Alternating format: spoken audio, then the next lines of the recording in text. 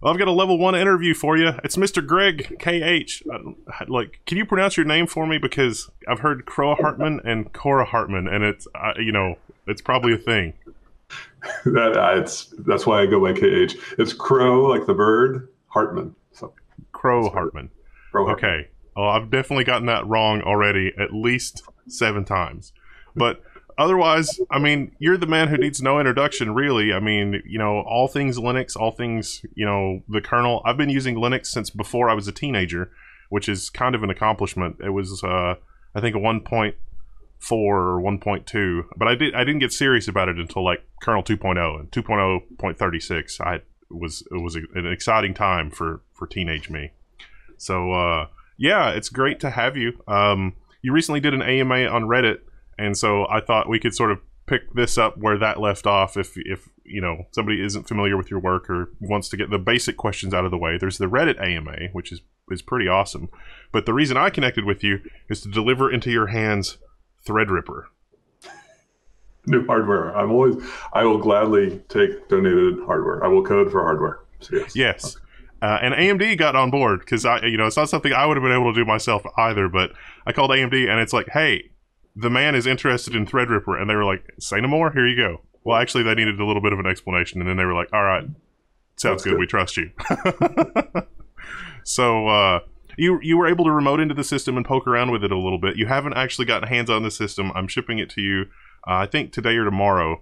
And it's an MSI Creator TRX40, the AMD 3970X, 32 cores of Insanity, 256 gigabytes of G-Skill memory, and about 1.5 terabytes of a 4-way NVMe RAID. So very fast storage, very, very fast memory, very fast processor. So hopefully that's going to be a lot of fun. Hopefully we could do a follow-up or something like that after you've gotten a little bit more hands-on time to play with it. Yeah, I'd be glad to. And yes, they'll be used to build kernels. That's all I'm pretty much doing. If you can see, there's a little laptop spinning in the background building kernels right now, too. So, we're at about 20 seconds, give or take. The only thing I'm worried about, honestly, is the noise level. I think it's pretty good, but you could actually configure it to use less watts, and then it will run a little slower, but also be dramatically even more quieter. But I think it's pretty quiet, I think. Okay. Well, good. That's one of the keys. I've heard some of those machines are very loud. The kernel self-test maintainer, Shua, has one, and she keeps it in her basement. Well, we can rebuild it. We have the technology, so I don't. It's exciting. So, what is a day in the life of a kernel maintainer like? What is? I mean, there's a lot of answers in the Reddit AMA, so I don't want to rehash new ground, but how do you manage so many different moving parts? There's got to be like a meta game here that people can learn from in terms of like just structuring events in their life. Well, yeah. So I do a lot of different things, right? So I do stable kernel releases. I maintain different kernel subsystems, and every once in a while, if I'm really lucky, I can write some new code. So it was Friday afternoon here, so I actually got to write a little new code. So I do different things, right? So mostly I got a ton of email. I average about 1,000 emails a day that I got to do something with. File them off, and then when I want to go and say, okay, I'm going to work on USB patches today, right now, I look at all the USB patches, go through them all, fire them off, build them, test whatever I need to, push them out, and I'm done. And then same thing with stable kernel patches, which I usually carve out an hour or two a day, handle those, push them out, and go. So just carving up things, but it's all email. Everything I do is pretty much just email.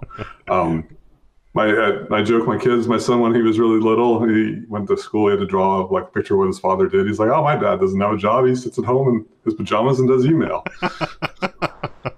So, yeah, that's my job. I don't know what kind of work ethic I'm giving my children, but as they get older, they know better. So I think that as they get older, they're going to start to realize that there's not really a lot of difference between what you're doing and literally just plugging your brain directly into the internet.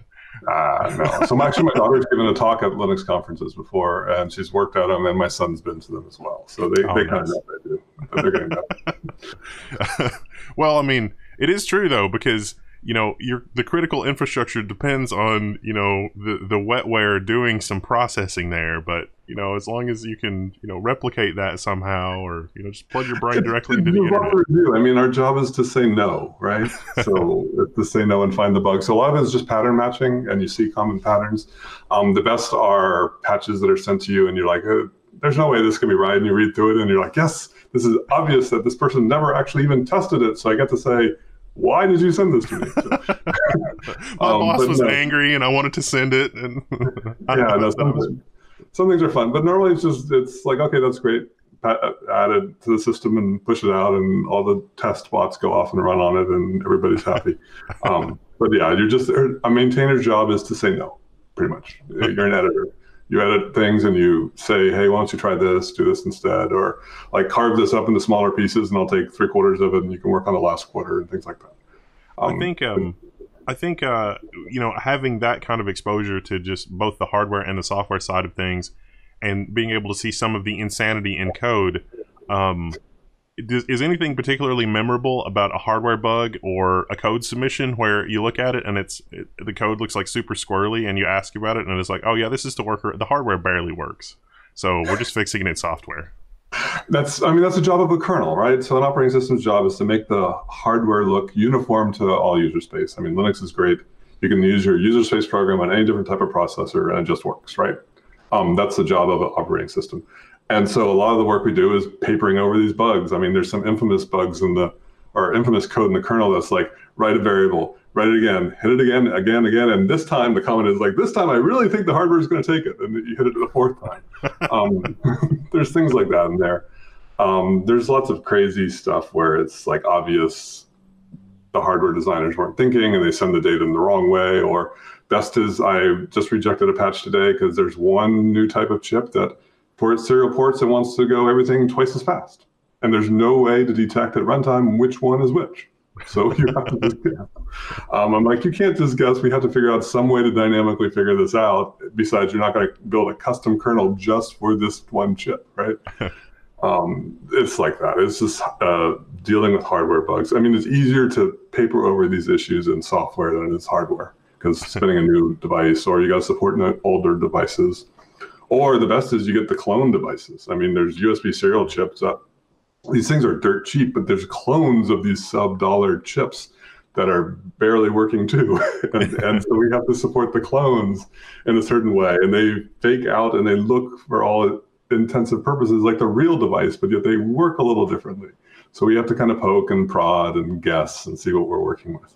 Yeah, I think I'm familiar with some of those USB serial chips, because on Windows, they got good enough to detect them as counterfeit, but for a while, they would work. And then the company that actually makes them, I think, figured out how to figure out which ones were clones of their hardware, and then the driver stops working. But of course, Linux doesn't care. Linux is just like, yeah, they came out. They were trying to break them and try to burn them up. And yeah, no, we just said, we'll take the patch, we'll work around it and keep on going. We'll be agnostic there. You bought the hardware, we'll get it to work. But there's lots of devices out there. The fun ones are all the USB devices that have no vendor and no product ID. They're just all zero. Somebody forgot to flash an EEPROM. I realized you could do that, and you get your devices to work properly. That was a field day, so then you didn't have to go buy a vendor ID from the USB. The takeaway that I want our viewers to have is that literally all computers barely work, and we're talking about fringe peripherals, but I'm looking at what's happening with like NVMe and all this bleeding edge stuff, and it's like, no, things that barely work at the bleeding edge too. Yeah, so I see the stable. The stable kernel is backporting all the patches, all the fixes from Linus's current tree into all the older kernels that everybody runs all the time. And yeah, we got a patch that's saying, here, for NVMe, we finally got this to work, and now we need to backport it all because we need to get it all working properly. And you just look at these fixes and you're like, how did any of this ever work in the first place? And yeah. I mean, that was kind of the way the more it's turtles all the way down, right? The deals we had to mess with Intel chips it's scary that I now know how I thought I knew how chips worked, but they don't. I have no clue. There's an infamous, when we were working on the very first Intel security problems with that, there was this tiny email thread with me and Linus and some core x86 kernel developers and some Intel people. And I wrote, Intel reported this problem. I'm like, how? How is that physically possible that this is doing this? And Lena said, oh, it's because of this and this and this. And then the x86 kernel developers doesn't work for Intel. So yes, it's also because of this and this. And then the Intel person came back and said, no, you guys are all wrong. Here's how it really works. And I was like, oh no, we are in such trouble here. But there's a whole world underneath that abstraction layer between just how a processor exposes itself to the operating system. We think of these opcodes that processors work on as set in stone, but there's a whole layer of microcode and little tiny virtual machines and other things running inside your processor. And there's like different variants of it, even if it looks like it's the same one. And it's a nightmare down there. And that edge is bleeding through in certain spots. And you can see that boundary, and that's when things get really scary. Because you should be able to bleed through there. It's funny that you mentioned that, because a lot of user space stuff is starting to kind of deal with that. And one place that I've encountered that has been on like the research side, and things like, just doing linear algebra. So like the linear algebra libraries now will do benchmarks of all of the instructions available on your CPU, because even just different CPU families, but also different stepping, like the FMA instructions may be faster than the AVX instructions, or vice versa, depending on what your CPU is. And so there's a lot of different ways to skin the cat in terms of getting linear algebra done. And so with things like OpenBlast, you actually will run the test on your machine. You add things in like the thermal throttling, and it's like this part of the silicon is getting super, super hot. So, the performance is initially great, but after an hour, the performance really isn't as good. And so in user space, you have to do all of this testing, because I'm going to have this computation that's going to run for 3 weeks, and I would like to get it done as soon as possible. You literally don't know until you test your specific chip and your specific configuration. Yeah, and it's crazy. And then you can have different memory. I mean, the way memory is accessed is different across different processor lines or different motherboards, right? And it's the ordering of the DRAM chips, and it's crazy. You see that a lot. I've talked to people who make build the servers for giant cloud computing systems, and they want to know specifically this CPU stepping. How can I tell that it's different than this other CPU stepping? Because they really kind of do work differently. And then the chip designers will go, no, we didn't change anything. And then the hardware or the software OS people come back and say, no, look, it really did change here between here and here. And we need to know that, because if we can eke out 2% more, that's real money. I mean, when you're doing a computation for 5 weeks, if you can save a day or two, that's real, right? Do you have a sense that hardware manufacturers are looking at how the Linux kernel team does things, and just in a matter of like protocol and procedure and testing, but also like how they are setting up their hardware to drive the next generation of hardware? Because it seems to me that because you guys are so organized and have such a clear understanding of what's happening versus the black box of microcode and other operating systems and things like that, that the hardware companies sort of get clued into, oh yeah, maybe we should do this a little bit better and have a 2% savings. And so in a way, the work that you're doing kind of drives the next generation, or do you have a sense of that? Well, I've worked with the Intel people for years. They started 10, 12 years ago realizing that they needed to invite Linux kernel people together and talk to their core CPU architecture developers and designers, and talk about these things, because we have problems with certain things, and they think that we should be doing things that we're not doing, right? They've been doing that with other operating systems. I mean, Microsoft's been doing that for decades. So Intel has been doing that for quite a while. I think the last meeting was over a year ago, thanks, because we can't travel right now. But they put us all in a room, and really no managers, and they talk about what they want to do next, and we say what problems we've had, and then they ignore us. So there's some things that they famously ignored us about timer issues. Thomas Gleixner's complained about how timers work for 15 years now, and they still won't do it. Some things take a long time. It took them a decade to give us an IOMMU to virtualize memory stuff. It works. So some things they agree with, and some things they don't. But yet it's not what next generation. I mean, chips timeline is like 5-6 years. It's crazy how long the timeline is. Talking to some of the ARM developers, it's like, yeah, okay, the stuff we're doing now, you'll see in a device in 6 years from now. So it's like, and then you forget. We have no idea what we did. And so Intel realized that was a good idea. ARM now realized it. So we've had the past couple of years, we've had a meeting with ARM about the same way. In fact, it happened right before pretty much all the lockdowns happened. We all met in Cambridge for a couple of days and had their engineers talk about things, and we told them what they were doing wrong and such. It was fun. So yes, we do get involved, and they do take they listen to us nicely. Whether they actually do anything or not is something else, because we're just software people. We don't know how the hardware works, right? Well, I think that you guys know more about how the hardware works than really would be apparent, because it barely works. And in order for the software to work reliably, you're going to have to deal with all the little edge cases in the hardware. I mean, yeah, but it's more of a general idea. So they're like, hey, we want to do this type of stuff, and like Linus will say, give me error correction memory always, and they're like, no, we really don't want to, and things like that. Because we don't know how much things cost, right? We don't know how much things cost in silicon, the thing that costs in systems. That we just know what would work really well, and so we advise them. Do you think companies like Sci5 with RISC-V, where it seems like they're trying to shorten those cycles? I know Linus Torvalds, famous, like, everybody wants x86 on the desktop and servers and on the desktop because, it's the same thing everywhere. But just the general driving a shorter cycle of features in silicon to software availability, or maybe things like FPGA. Like, it seems like a lot is happening between RISC-V and generally available FPGAs, and the cost, even though they're still fantastically expensive, the cost is actually quite a bit less than it was 5 or 6 years ago. Do you see things like that shortening those development cycles to have a path toward better hardware? I don't know. I like RISC-V. I hope it does well. The code, what we've seen is nice. It needs to scale up in a few certain areas in order to make it a real contender, but in the low end, it's doing really well.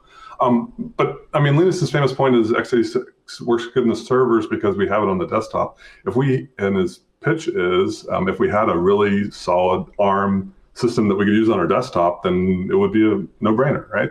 We can never get that. We argued for years and years for PowerPC to finally get us one. They famously did ship me one. It took 220 volts in the US, which I had to plug into my dryer thing. And it sounded like a fire hose, or it sounded like a giant hurricane came on. So I shipped it back. And it came on a pallet. My wife wasn't too happy about that one. So yeah, if you're comfortable and you're used to developing on systems on your laptop or your desktop, and then you can roll it off into the cloud and everything works well, because you want to test things locally. Now, as far as the design cycle times, I don't know. I thought 6 years and 5 years was a long time, but hardware people think that's fast. I don't know. I don't know what's all involved there to say that why things take so long, or if they can shorten them. A lot of times you only hear of things in the next year, right? So like, I've infamously learned not to talk to my Intel friends and say, hey, which chip should I buy? They're like, oh, the next one's going to be great. Because the software guys get it about a year in advance. And so then before it comes out. And so the hardware guys are like 3 years, 4 years out by designing stuff. I don't know. With FPGAs, it's cool, but you're not going to run FPGA on your desktop, right? On your main system. You're not going to run it in your data center either. That was one of the things that Apple did with the new Mac Pro that I thought was interesting, is they do actually have an FPGA hardware accelerator to speed visual effects and things like that for people who use Macs for visual effects, and I thought that was really interesting. I mean, it's not super interesting because it comes in a machine that tops out at like $50,000, so like your pallet machine, not a lot of people are buying those. It's not mainstream. I'm not saying it's mainstream, but I did think that was an interesting way that they solved that problem, because there's as much computational horsepower as a desktop computer has between its GPU, even a relatively pedestrian GPU, and the CPU. A lot of just end users can't unlock that performance because their software is just not optimized for it, and so things like video production, it's just not there. Yeah, and there's a lot of wasted cycles. I mean, infamously, if you can get the data to the CPU spends almost all its time just waiting for memory to come in, right? And then waiting for memory to hit the other third level cache, and then the disk, and network. Network is forever. So you never want to have data across the network. Yeah, and you can do lots of things to optimize stuff, and highly tuned workloads are great, but then the next generation chip comes out and all those timings go off. And like you say, you have to run these special benchmarks to figure out how to run it best on your workload. It's tricky, right?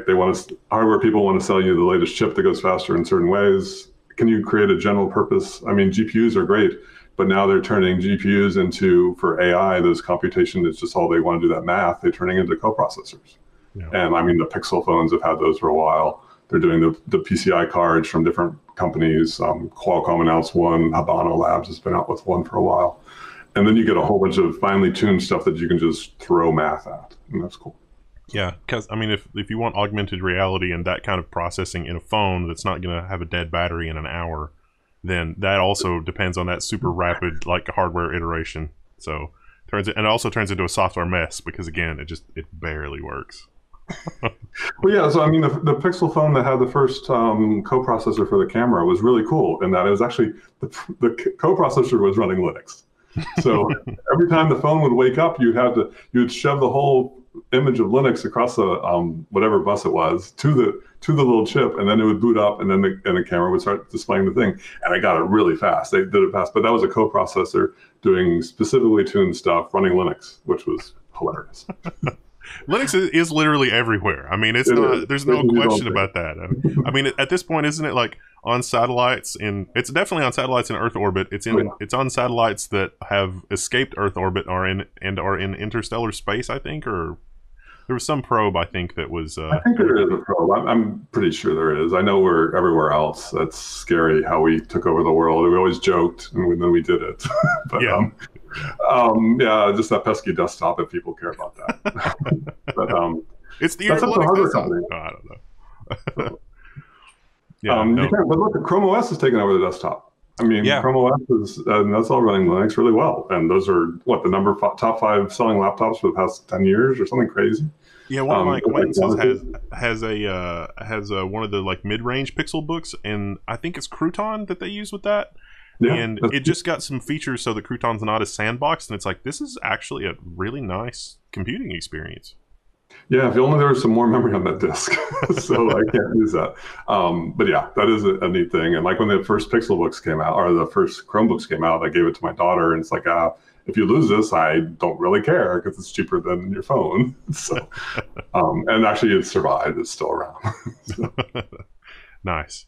Well, do you have any productivity tips or any tips for like the next generation? Our audience tends to skew toward people that are in college. I get questions all the time that are like, I'm thinking about computer science, but my university has like 73 computer science degrees. Like, do I need to go hands-on? Do I need the theoretical math degree? And I usually just tell them, it's like, do what you have a passion for, and you'll make a difference. Yeah, the trick is figuring out what your passion is, right? And that's narrowing it down. So I used to hire people when I worked for a company that I can actually manage people. And I saw if people contributed to an open source project versus somebody who hadn't in college, it was like a no-brainer. I would take the person who had contributed over who hadn't right away, because I know that, they can work with other people. And that's that's a skill that you need to have for employers, right? You can work with other people, you can communicate well, and you're semi-sane, right? So work on open source projects, but like everybody asks, what can I do in the kernel? It's like, well, there's so many different things. Just find something you're interested in. Like, okay, well, how do I find that? Just build it. I mean, infamously, if you just build our Linux Next tree, which comes out daily, you'll see a compiler warning, and I need to go fix that. Or hey, it didn't boot. I'll go figure that one out. Or why does this work and that doesn't work? Just run our latest stuff, and then that'll take you down this path of figuring out something that you didn't know. I mean, infamously, that's how lots and lots of kernel maintainers own subsystems, because they were like, hey, what's that weird thing over there? And they go down and they figure it out, and then nobody else is maintaining it, and they take it over, and then they're stuck with it for life. But it's figuring out what you want to do with that, and then go with that. So yeah, try different things. But in the kernel, so at my level, I come from an embedded background. Out of college, I started working with printers and other stuff. There's no heavy math at this level. It's all working around hardware bugs, simple math. There's other cool stuff you can do in user space with lots of fun math stuff if you like that. I didn't really like that, but my school was more towards oriented actually it did came from the math department. So I did learn a lot of math, but I didn't like doing the math in programming. I had a little bit of experience with embedded and printers, and it was with Lexmark gear, and I got to the point where they were developing, it was like the user interface in the printer was developed with Flash, and it was like, I'm good. I'm gonna go this way. I'm gonna go this other way now. I'm good. Yeah, no, you don't want to mess with that. So, but then those printers now, all Lexmarks, all HP printers, they're all running Linux. I have an HP printer in the corner, and that's funny.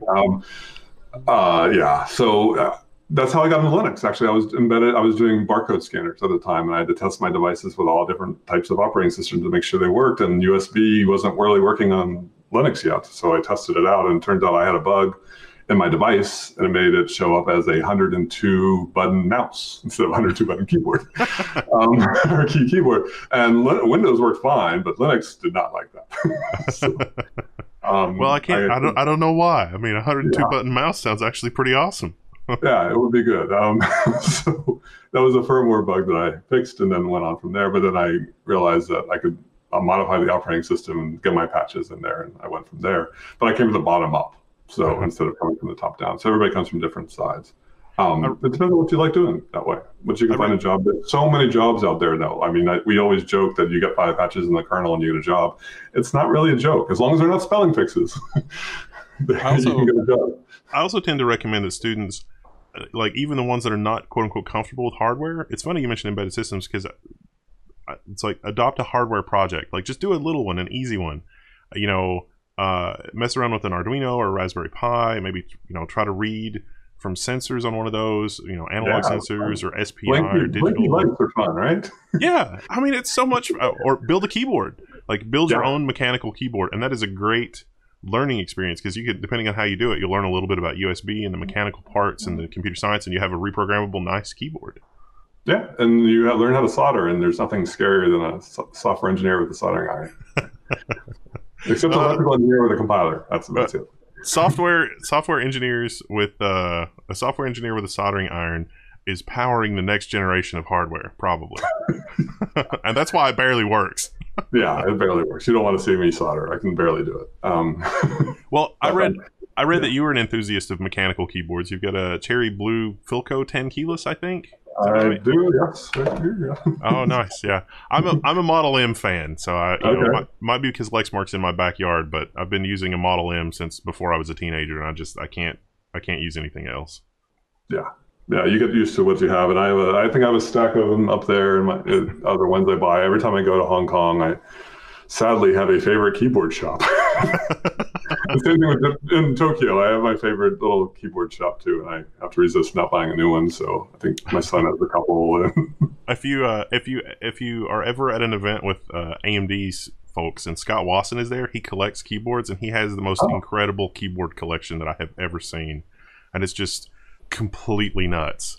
Like anything you would imagine, and it's like I had no idea that I would actually like this, but this actually looks really interesting. He talked me into ordering a Model F, so I've got an IBM Model F. It's a reproduction, but it's on the way. It's being produced. It's one of those really big, heavy ones with the base weighs like lead. Oh, those are good.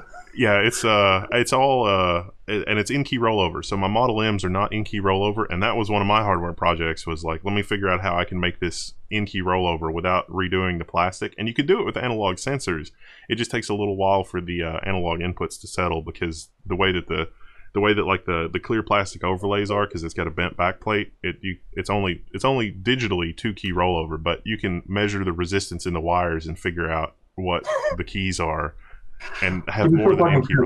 It's still the PS2 connection now, right? Well, no, you can. There's controllers, so like there's a Bluetooth mod. If you'd like to have a Bluetooth Model M, you can totally do that. No, that's scary. Okay. Wow. You gotta replace the PCB goes out the window because it uses like 700 milliamps, which is really pushing it with those PS2 to USB converters, but it's doable.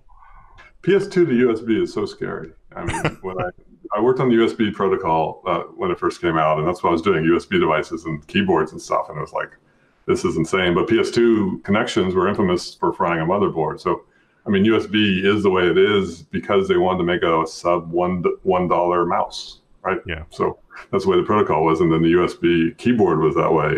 It's a very dumb, slow protocol that's taken over the world, sadly. Backward compatibility is another rabbit hole, I imagine, that you guys have to deal with a lot on the kernel, but that is a fun rabbit hole. I mean, I look at some, like what archivists are doing, like some of the stuff that the people at the Internet Archive are doing, where it's like, I'm gonna build a special drive for reading from Apple II discs, and they've gotten insanely fast at it. Like, you could read an Apple II disc in like 30 seconds, and it's got like sector maps, and they've put a lifetime of engineering into dealing with old stuff, and that's kind of glamorous. But in the kernel, it's not as glamorous. It's more like unmucking a toilet, because it's like, we're going to keep this old hardware that one guy in the mailing list is still using. We'll keep it in. That's okay. That's fine. I mean, then people say, oh, we can't send our code in because nobody's going to care about it. I'm like, hey, if there's one person, we'll do it. Infamously, we had a whole sub-architecture of x86 because James Bottomley had one machine. We actually like chipped together to try and form a fund just to get him to unplug the thing. And he finally did. The Voyager system, I think, is finally gone. I mean, I would love to see a few of the architectures go away, but as long as they have active users, gladly support it. We do rip code out of the kernel. It's actually hard to rip things out. And we do that if there's nobody using it. And some of the things we ripped out were like 10 years old by the first version of Linux. So some of the stuff we finally got rid of. And I ripped some stuff out, and then somebody a couple months later said, oh, I really have one of those. I'm like, okay, if you want to maintain it, great, and do it, and we'll handle that. So that's the easy stuff. If you have something and you have somebody who wants to test it and keep it alive, that's great. I mean, Alpha is still around. I'm getting bug reports for Alpha serial drivers still. We messed up something. But that's impressive. It's very impressive, and they're still working on those systems. And again, you want to just chip in and buy them something new. But in the amount of power, I can't imagine how much power those things take. So, yeah, but our job is to keep these things alive. But backwards compatibility is our whole goal of the kernel. We made this promise, 12, 15 years ago, called the Cambridge Promise we did in Cambridge, that we will not break backwards compatibility, because we never want you to feel afraid to upgrade to a newer version of the kernel. It's that simple. We want to, if we regress, that's our one rule. You cannot purposefully break something. You can accidentally break something. I mean, that's when Linus gets mad. If you purposely break it and you insist that you want to break something. So we rip things out and break things where you never notice. As long as nobody notices, it's fine.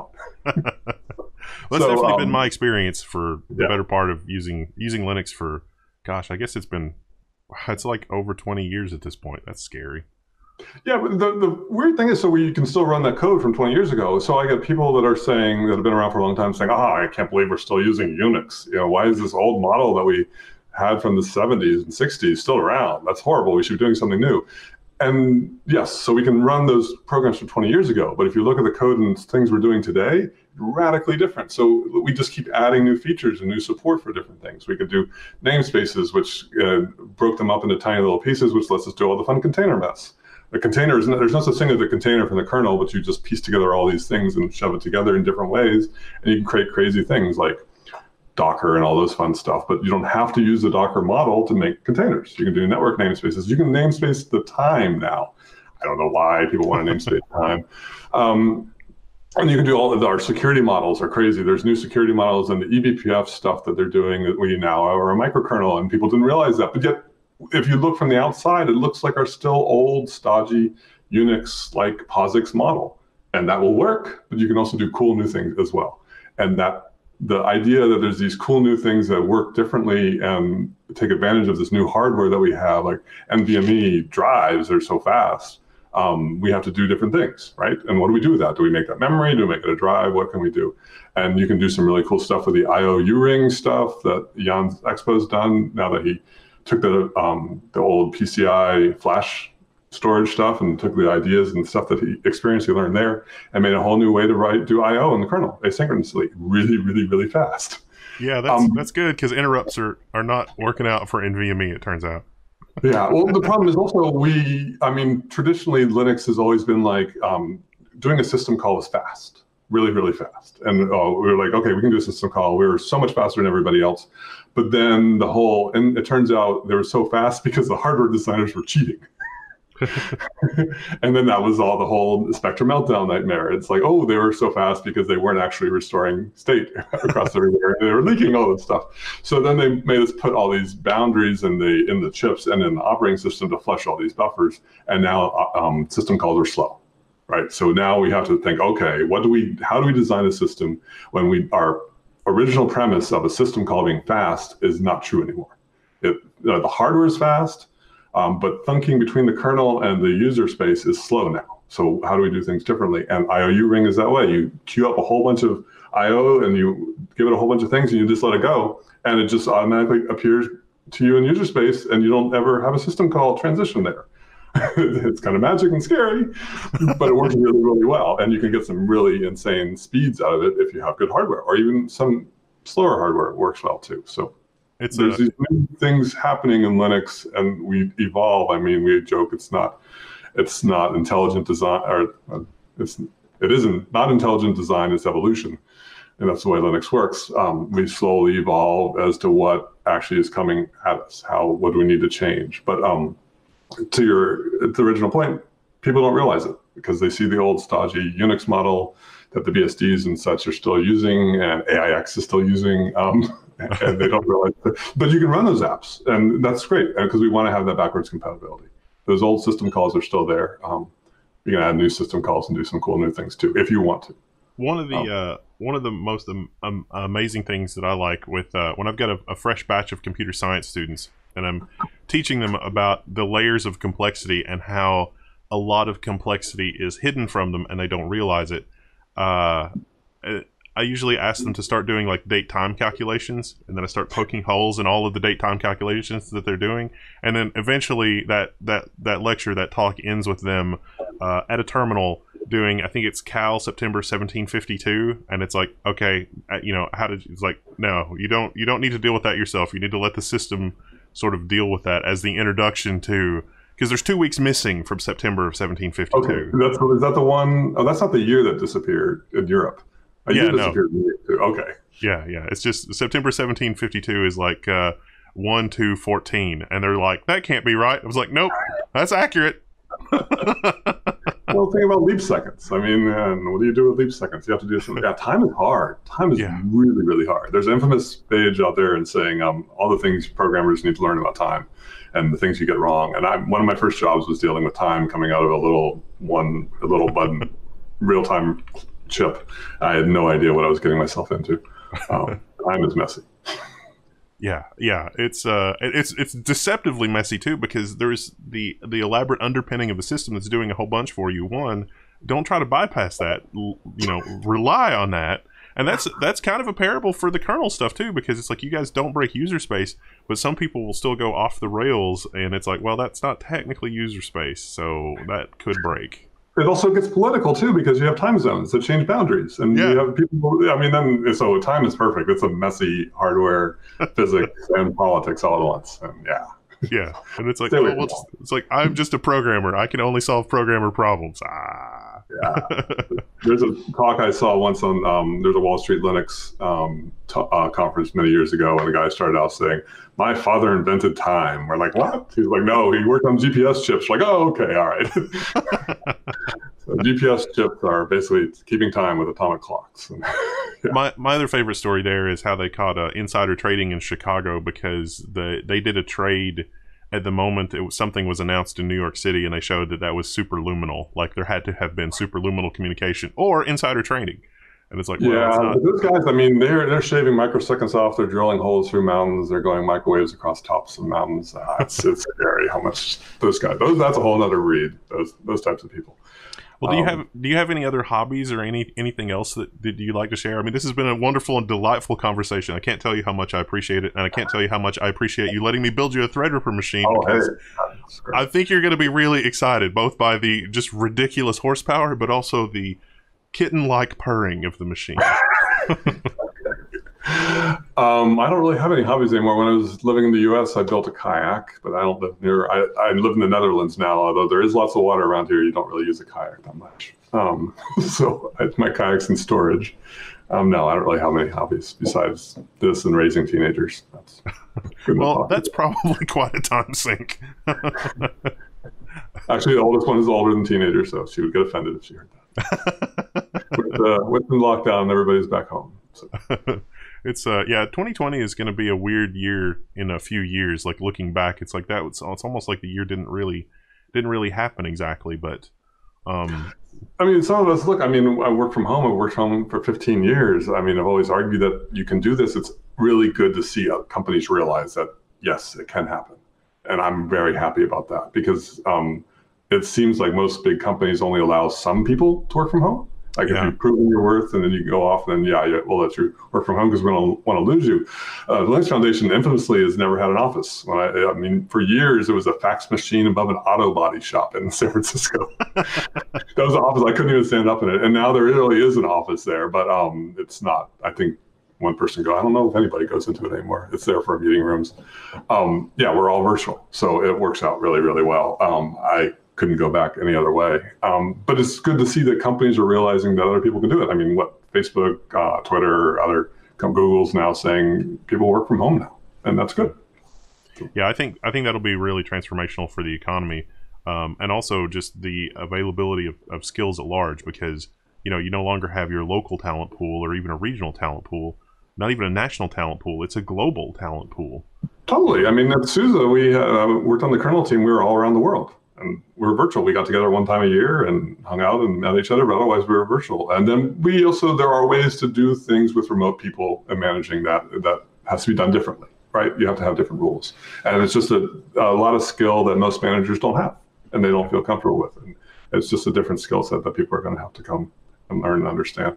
It's always infamously funny when people say, oh, yes, we want to hire kernel developers, but they must come and work in our office. It's like, wait, a project that's distributed and works through email only all around the world, and we don't care where you live, and we must sit in your office. Think about that one for a second. But yeah, it's good. Ship me hardware and I can get stuff working. Some things when you're making a physical device, yes, maybe you need to be in there, but you can also go for meetings different places, and you can have meetings online, and it works out well. So I hope that it happens for more people that they can do this, because I don't think I could ever go back to working from an office. I don't want to. There are some people that have that I've encountered in my career that do have a little bit of trouble adjusting to separating like home stuff from work stuff, and just managing their time really is what it comes down to. Totally, it's a lot. And when in the beginning, my wife makes fun. I had a 1-year-old. I was like, no, I'm carving off my time. This is it. I'm going to go down in the basement in my office and shut the door and work. And then over a couple of years, it's like I hear her upstairs talking to someone. It's like, hey, you're getting coffee. Can I come? You realize that okay, as long as you get your work done and then you get different schedules and work around that, then you work and you end up working more and things like that. I think there was actually one real scientific study of something in Japan where they had to shut a whole bunch of people down for an office and work from home. It became more productive, but some people don't like it. Infamously, at the Linux Foundation, we had a hard time keeping a lot of people like accountants and HR people, because most accountants and HR people are used to working in offices. And then they start working for us and they're like, wait, what do you mean we're not seeing anybody around? And it's like, for a while, they tried to have a psychological exam that you could pass to see whether you liked working from home or not. And that didn't really work out. So it's a different skill set. Some people like it, some people don't like it. I've worked with people that say, one guy who was like, I got dressed, took a shower, got dressed, walked outside the house, walked around the block, came in, and then I worked. That's what I needed to do. Somebody else is like, I stayed in my house and didn't talk to anybody for 2 weeks and realized I needed to take a shower, and I go to a coffee shop. So it's like, somebody I worked with was like, oh, you didn't realize that I had moved to a different state and was hanging out, sitting in the back of college classes while my girlfriend was taking those things. So I was like, no, we didn't. So, the adventures of kernel developers. Adventures of kernel developers. It's pre-lockdown, you could travel anywhere, and I mean, there's a conference every other week somewhere, and I mean, used to travel an awful lot, and it doesn't matter. You can work from anywhere, and that works out well too. So, because sometimes you do need to meet people. Sometimes there's cultural issues, and there's just personalities, and once I see you and talk to you, you're not gonna you put another name to the other side of that email. You're not gonna treat that person as hopefully as like. They're not being so rude. You actually know that, that person has good intentions, things like that. Some cultures, Japan was infamous for, I couldn't actually talk to an engineer without a manager in the way first. But once I was introduced, then I could talk to them. So they had to learn and evolve over time. That's changed now, but in the beginning, we spent a lot of time doing cultural things with Asian countries. The social protocol. Yes. Personal protocol is great. I can tell fun stories all day. There's a fun story about one Taiwanese company. Well, you can share. We've got time. Okay, all right. So I went to one Taiwanese company, and they were not sending their code upstream. They had a driver for their chips, and they weren't sending them. And I was like, why are you doing this? And so I went in and talked to them. I spent like half a day talking to them, and here's how the community works, yada, yada. Everybody was fine. They didn't really say anything. And then break time happened, and a few people left the room, and then everybody started asking me questions. I was like, what just happened? And like the managers left. And then it turns out that somebody had said, so the CTO of the company had written some of the first original code for the drivers. And then the managers were really worried that his code that this person wrote would be removed by the community because it was wrong or whatever, but they wanted to preserve face for that stuff. So in the afternoon, I met the CTO because he's the person who brought me in trying to figure out how to solve all these problems because he's working with Linux stuff. They wanted to get our stuff merged. And I told him that. He's like, oh, no, it's not at all. It was a pure cultural internal to their company, and they thought that would disgrace the CTO if his code was removed. He's like, no, my code was horrible. I know it should be removed. Yeah, the hallmark. Yeah, that's definitely the hallmark of a programmer. You start looking at a project and it's like, oh man, this what clown wrote this? This is just oh wait, this is me. I did this. Yeah. I trip over that all the time in the kernel. It's like, what is? Oh, that was me 10 years ago. Yes. Well, but that's a whole social issue of saving face, and you have to, as an outsider, come in and say, figure those types of things out, and that's a cultural thing. That's why we travel a lot, which is that's fun. Well, I guess for my last question, I would ask. So you don't have any hobbies, but have you read any good books or seen any good movies or TV shows or anything that you got a good laugh out of, or anything that you particularly enjoyed? I read a lot, but I read of bad science fiction to try and fall asleep. So I won't recommend anything there. The new Amazon Unplugged one with the virtual reality show. Okay, yeah, I've heard of it. I have not seen it. I'll have to check that out. That was actually really good. It was really good. I mean, you always cringe when you see technology and futuristic things, but it was done really well. Good plots, good thing. It was a good all-around family thing. I don't like watching scary stuff. My family does. So in the evening, we try and find something that matches all our constitutions. So I have the weakest in the family. So that one kind of met up with that. So that's a good one. So I recommend that from Amazon. I'm trying to think what else I've watched. Oh, there's like there's bad TV. Bad TV is fun to watch. You like mindless bad TV at times. At times like this, sometimes you just want to watch stuff like that. Yeah, the Stand is doing really well by Stephen King, and but I can't do that. My daughter and wife were watching that, I think. Well, yeah. I mean, it is sort of the I've got a little bit of the cabin fever, and usually I'm basically a shut in anyway. So like you, I'm not really exactly working from home, but I'm it's yeah, I don't know. That's a story for another day. But yeah. Every country's doing keeping things different. They're opening this country back up again in a couple of weeks. So it's going to be interesting to see what happens. So they're starting to here, but our numbers aren't super awesome. Our numbers are good, but nothing's really changed. So why would they get? What's going to keep them from going bad? I don't know. I worry. Online school, because we have a teenager who's in high school, has worked out really, really well. He works. It works. All his stuff is doing great. He doesn't have tests, but he has lots of homework and assignments. And he's actually doing his guitar lessons online. But this is great. This all works better than me having to. We have to ride our bike around town. So I think I'd like to just see that keep happening for a while. But we'll see what happens. Some kids can't handle it. So. Well, thank you again for the interview. I really hope you enjoyed the system. Hopefully, we can do a follow up on that in a couple of weeks. The video card is a Radeon RX 50 600 XT, so AMD GPU, but it's got some hardware bugs, so good. Have fun. That's good. I mean, I saw your video and you're like, aha, now they're going to have a tester. Yeah, you don't Honestly, we all know what hardware Linus has, and we try never to break that laptop. I've had to buy that laptop before and make sure I never break it. So yes, this will be good. That will be that'll be nice. There's no There's a so on like for virtualization, the thing that I've been doing for 10 years basically, because I have to support a whole bunch of different things, is I just sort of stuff Windows into its own virtual machine, but I don't get GPU acceleration. And it's funny that coming from the other side, the Windows subsystem for Linux, Microsoft is adding a lot of crap for DirectX in the kernel. They just I saw those patches this week. Yeah, that was great. Yeah, but I've been done really well. It's odd. It's an odd hack. Well, so there's two different things. One is they want to do the GPU, right, for compute. And that's their main driver. And then they're talking about doing a Wayland compositor. Yeah, but it's fun. Wait till people realize that their workloads on Linux on top of Windows run faster than on Windows itself. Yes.